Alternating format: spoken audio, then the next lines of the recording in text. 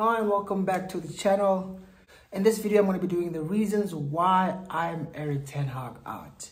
Now, granted, it's not so much of a popular opinion because I know in as much as there is a large part of the fan base that wants Erik ten Hag gone, I also know that there's also another large fan base which is of the opposite opinion. So they feel that we need to give Ten Hag another season, you know, another new structure, see how it does, and then only after next season we can get rid of him. But as I've made it clear throughout the season, excuse me, I'm completely against that. So I thought, you know what, I need to actually do a video explaining why, like a detailed video on why I want Erik ten Hag to leave Manchester United Football Club come the end of the season, which will be on Saturday after the FA Cup final. So yeah, let's get started. My first reason for wanting Erik ten Hag to leave the club at the end of the season is basically as follows. The negative records that we broke this season as a club. I've got a few negative records that we broke this season, so I'm going to go through them on my phone here, so just bear with me as they list them. The first negative record that I'm willing to point out is as follows. Manchester United ended the season with a negative goal difference of -1 for the first time since 1989 in the top flight campaign. -1 goal difference. That's not the end. That's not the end. There's more. Here's another record. Manchester United also had Crystal Palace do the double over us for the first time ever in our club's history. The first game, they came to Old Trafford, they beat us 1-0. As if that wasn't bad enough, we went for the second leg away at Selhurst Park. And guess what the final score was? Crystal Palace bettered us 4-0. 4-0. Meaning that for the first time ever in the history of Manchester United, we had Crystal Palace do the double over us. Moving on to another rubbish record that we broke this season. Manchester United have our worst ever Premier League finish. Ever. We finished 8th in the Premier League. 8th in the Premier League. David Moyes even finished higher than that, just so you know. David Moyes finished 7th. And yet fans hounded David Moyes out of this club. You were right to hound him out. He was rubbish. He finished 7th. He spent less money than flipping Erik ten Hag. Ten Hag spent £400 million to finish 8th with a -1 goal difference. That's another rubbish record that we broke this season. Let me find another record. This season, Manchester United lost 9 home games. 9 home games, I repeat. The last time Man United lost as many as 9 games in all competition was 1974. We matched it this season. There's more. Manchester United lost 14 Premier League games this season. 14. The last time we lost that many games was in 1990. Again, I'm not done. There's more. Manchester United didn't find much relief in Europe. They conceded 15 goals through 6 Champions League group games. 15 goals conceded in 6 Champions League games, which led to us finishing bottom of the Champions League group stages. This is a group stage in which we were against the likes of flipping Copenhagen, Galatasaray, and Bayern Munich. I'm sure by now you're thinking, I'm done. But no, there's more. Manchester United lost 19 games in all competitions this summer, or this season. 19 losses in all competitions this season. If we lose the FA Cup final, there will be 20 losses in a season in all competitions. Do you know how ridiculous that is? Manchester United this season have scored 57 Premier League goals. That's poor, man. 57 Premier League goals this campaign, which is our 3rd worst total after 49 goals were scored in 2015-16 season, and 54 goals were scored in 2016-17 season, and we also scored just 57 goals in the 2021-22 season. This has been a poor season, man. I mean, to further elaborate how poor this has been, listen to this stat. Like seriously, listen to this stat. This is the worst of them all.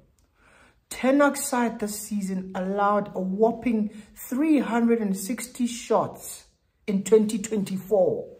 Not throughout the season, just in 2024. We allowed the opposition to have 360 shots against us. And here's the even more damning part. That's more than any other Premier League side this season. More than any other Premier League side this season, including the likes of Sheffield United, Burnley, and flipping Luton Town. If that doesn't tell you that this guy's not good enough, I don't know what is. Like, trust me, guys, there's more records that I could go on about here. So many more negative records which we broke this season. But for the purpose of the video, I think I've made my point. There's so many negative records we broke this season that I feel are enough to get this guy sacked. Honestly, there's so many more which I didn't even go through. But anyways, let's move on to the next reason as to why I want Erik ten Hag gone. Now, my next biggest reason as to why I want Erik ten Hag gone is his poor man management style. I swear Erik ten Hag has got the worst man management style I have ever seen in any of Man United managers after Sir Alex Ferguson. I can't talk to managers before Sir Alex Ferguson because I wasn't even born yet. But I saw the great Sir Alex Ferguson be able to manage good stars, the top stars, world-class players. I remember at some point we had a front four of Ronaldo, Rooney, Tevez, Berbatov. He was able to rotate. Even before, like if you see the season of the 1999 season, he had the likes of Dwight York and Andy Cole. He managed to keep guys like Ole Gunnar also on the bench alongside Teddy Sheringham. He could bring those guys into the game. That tells me that this was a man who could manage the squad. He was able to deal with the big egos. He was able to basically keep them on side, keep them believing in the project. Erik ten Hag is not that kind of manager. He's far from it, if anything. Far, far, far from it. Erik ten Hag has shown time and time again that he cannot deal with players with big egos. He has a very poor man management style. We saw him fall out with the likes of Cristiano Ronaldo. Now, granted, when that happened, I agreed. Ronaldo was out of line. Walking out of the team live when we were winning the game and refusing to go onto the pitch is disrespectful. And when he went and did the interview with that scumbag, what's his name, Piers Morgan, I said, you know what, it's time to get rid of Ronaldo. I sided with Ten Hag. He went, promised David De Gea a contract extension.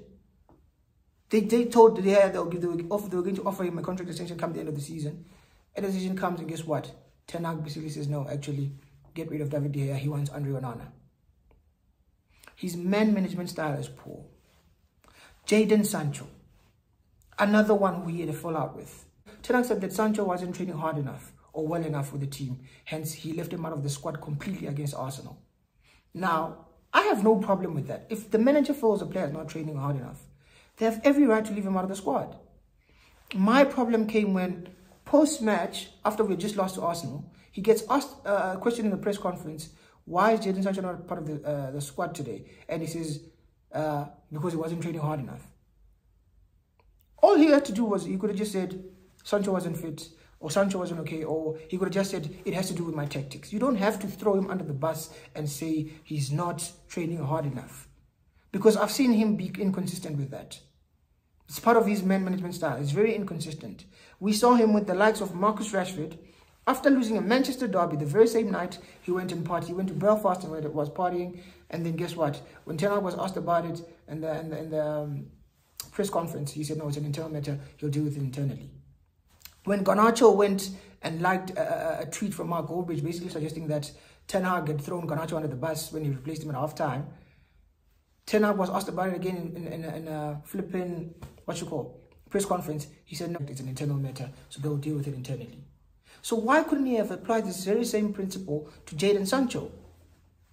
That's what you call being a hypocrite and having favourites. He played Anthony week in, week out when Anthony was absolutely rubbish. And hence players like Jadon Sancho were losing their minds saying that, but I believe Sancho literally went and asked Ten Hag, why aren't I getting more game time? You keep on playing Anthony and he's rubbish. So Ten Hag didn't like it and he left him out of the squad.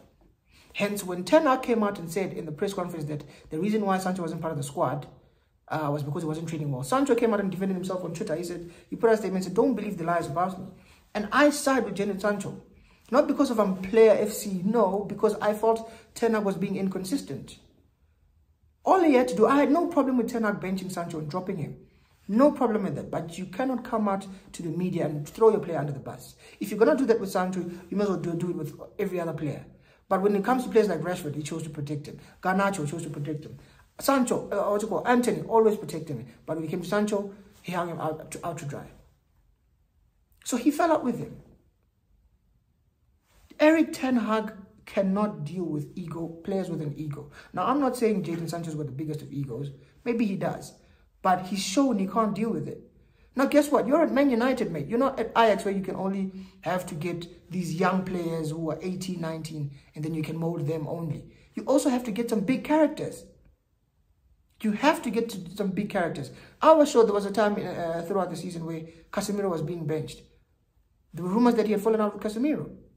And other people are saying with the way Casemiro has been playing towards the end of the season, he's basically thrown in the towel and he doesn't want anything to do with Ten Hag. So he's just playing nonsense intentionally. Now, I don't know how true that is, but my eyes tell me that Ten Hag cannot deal with big egos. His man management style is so poor. So poor. Another reason that I want Ten Hag to go, favoritism. This is the third reason why I want him to go. He has favorites and he doesn't even hide it. Just as I alluded to a few minutes ago, Ten Hag played Anthony for most of the season on that right wing slot. Sancho wasn't getting a look in. Amad Diallo wasn't getting a look in, even when he came back from injury. He just kept on persisting with Anthony, even though Anthony was playing stinkers. Players like Sancho would get the last 10, 15 minutes, maybe 20 minutes here and there. Rashford goes out, does parties. Because he's one of his favourites, he still gets to play the next game week. Amad Diallo was rotting on the bench while Anthony was dropping stinker after stinker after stinker. This guy has favourites. He definitely has favourites. And that's another reason why I feel he needs to go. We can't have a manager who has favourites. I get it. You can like a player. He can be yours. But he can be one of your boys. Maybe because you signed him personally. But if a player is not performing, drop them. Give someone else a chance. And I've seen he's got this thing whereby, and I even saw he did it against, is it Arsenal? He drops a player he doesn't favour against the easy sides. And then when it comes to the big, difficult games, he throws in players he doesn't like. We saw it doing with Ahmed. Brings him on against Arsenal, whereas he hasn't been playing him throughout the season. Ten Hag has got favourites, and this has got to stop. It's got to stop. Another reason why I want him gone, talent ID. He has got some terrible talent ID. We saw him sanction the signing of Mason Mount for £65 million. Barely played him. I know Mount has had his injuries, but even when he's fit, Ten Hag has refused to start him.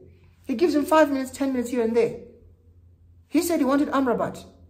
We even went and paid a £10 million loan fee for Sofian Amrabat. Refused to play him. Kept him on the bench all season. If he plays him on his left back, which is not even his position. Only now towards the end of the season, we're seeing Amrabat given a chance. Who else did he sign? Andre Onana. I'm sorry, but he is awful. He's been slightly better towards the end of the season, but his shot-stopping ability is so poor. Rasmus Højlund. He sanctioned at £72 million for a striker who had scored 9 goals in Italy. I wouldn't have sanctioned that deal.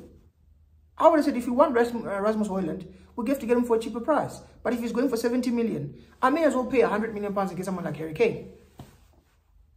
I mean, honestly, Erik Ten Hag, his talent ID is so poor. So poor. But yeah, talent ID being poor and man management style being poor as well, and always fighting with the players and stuff like that. I've gotten to the fourth reason why I want Erik Ten Hag out, and this for me is the biggest one. This is for me, I saved the best for last. The biggest reason why I want Erik Ten Hag sacked at the end of the season. Poor style of play. Manchester United are literally one of the worst coached sides in the Premier League this season. We play horrible football. Horrible football. Any side we come up against basically dominates us. Whether every side, whether they're a Championship side, League 1 side, League 2 side, they dominate us, they dominate possession of the football, and we just have to sit back, get hit with shot after shot after shot after shot after shot after shot after shot. No wonder Andre Onana is always conceding goals, because we concede We give, I mean, I mentioned the stat that we faced about 360 shots since January. The more than any other Premier League side this season, including sides which are relegated like Sheffield and Burnley and them. We play horrible football. The main reason why I wanted Erik ten Hag as my main choice when we brought him in is because of the beautiful football I saw him playing at Ajax Football Club. Now we bring him to Man United. He tries the style of play for the first 2 games. He gets hammered 4-0 and loses the other game as well. And then this guy suddenly decides, no, I can't play this type of football here. I can't play this type of football here. I don't have the type of players that I need. So granted, first season I accepted that, you know what, let's play transitional football. We'll defend and look to hit teams on the counter. It's fine. It's his first season, still assembling his squad. But guess what? Ten Hag spent £400 million signing players. So how is he now telling us that he doesn't have the players he needs to play good football that he played at Ajax? He's saying to us that he will never play that type of style, the style of football he played at Ajax, because he doesn't have the likes of Frankie de Jong and Matthias de Ligt. He doesn't have the type of players he requires for that type of football. But you spent 400 million. You signed Højlund for 72 million. You signed Onana, a ball-playing goalkeeper. We don't even play football, position-based football. You signed Onana for 50 million. You signed Mount for 65 million. You signed Højlund for 72. You signed Casemiro for 70. You brought, we paid 10 million loan for Amrabat, who you don't even play. We signed Malacia for about 15 million pounds. We signed Bayandia, backup goalkeeper, you refused to play. We've given you more than enough players. Now, granted, the players we have are not good enough to play the style of play you played at Ajax. But guess what? You sanctioned the signings. Ten Hag sanctioned the signings of these rubbish players that we have, that everyone is complaining about nowadays. I get it, they're not good enough, I agree. But guess what? Ten Hag sanctioned the signings. So he's now complaining about, no, he doesn't have the players to play good football. Well, he sanctioned their signings. That's absolute rubbish if you ask me. The style of play we play is horrible. There's no one, even the biggest Ten Hag inner can tell me, we play the worst football in this league. The worst. Even worse than Van Gaal, even worse than Moyes. And I've had enough of Erik ten Hag and I need him gone. Now, there's people saying to me that Ten Hag should be given more time until next season. I 100% disagree. Whether we win the FA Cup or not, Erik ten Hag must be sacked come Saturday night after the FA Cup final. Regardless of whether Man United wins or Man City wins, Ten Hag must go. He's not good enough. And the reason I say that we should not be basing off or making a decision whether he stays at this club on whether he wins the FA Cup or whether he loses. If he wins, good. We celebrate as United fans, happy days. As the management, look him in the eye, shake his hand and tell him, thanks for everything, but it's time to go. You're fired. If he loses, even again, look him in the eye, shake his hand, sack him. Of course, I want my club to win the FA Cup final, but I don't think we'll win because I don't think we have good enough players or a good enough manager. So sack Erik ten Hag and also get rid of most of these players. But this video was mostly about Erik ten Hag and why I want him gone. This manager has proved time and time again he's not good enough. We will never get back to being a top side under this guy. And like I said, whether we win the FA Cup or not, that should not determine whether he's kept at the club. For me personally, I feel he needs to go. I understand other people want to keep him. Fair enough. That's your opinion. But I'm also, just as much as other people are entitled to their opinion, I'm entitled to mine. And mine is get rid of Erik ten Hag, regardless of whether or not we win the FA Cup come Saturday night. Hopefully we win it and we're celebrating. And hopefully the next day or later on that evening, we hear the good news that Ten Hag has been sacked. Because at this point, I want a new manager. I want a completely fresh start. We've got a new board now, which is bringing a new technical director, sporting director. All those guys are going to be in charge of transfers, not Ten Hag anymore. Get rid of Ten Hag. Bring me a manager who will play good attacking football. Whether it's possession-based football or whether it's heavy metal football, I don't mind. As long as it's good football that will keep me entertained, then I will be happy. Bring me a good manager. Get rid of most of these players. Refresh the squad, refresh the new coaching staff, and let the club move forward. Erik ten Hag has had more than enough chance, spent £400 million, and there's nothing to show for it. My saying is, get rid of Ten Hag come Saturday, and let's move on. Let's start afresh on a clean slate. So like I said, all those rubbish records that he broke this season, the poor style of play, the absolutely poor style of play, the poor talent ID, the big ego that he has, even though he's not a top coach, and the even worse man management style that he has, all all these, for me, I feel are reason enough to see Erik ten Hag sacked come the end of the season. Erik ten Hag honestly needs to leave this club if we're ever going to get to the top of English football. Now, don't get me wrong. I'm not saying whatever manager we get is going to immediately take us to the top of English football. But I know for a fact 100% that Erik ten Hag is not the man to take us back to the top. Now, for that very reason, I want Erik ten Hag sacked ASAP. And yeah, those are my thoughts. And those are my reasons as to why I'm so adamant that Erik ten Hag needs to be sacked after the FA Cup final on Saturday. So yeah, let me know if you disagree with any of my reasoning. Do you agree with any of the reasons why I said he should be sacked? Do you disagree with any of them? Let me know in the chat what you thought. And if you haven't already, please like the video, share the video, and subscribe to the channel. And I will see you guys soon.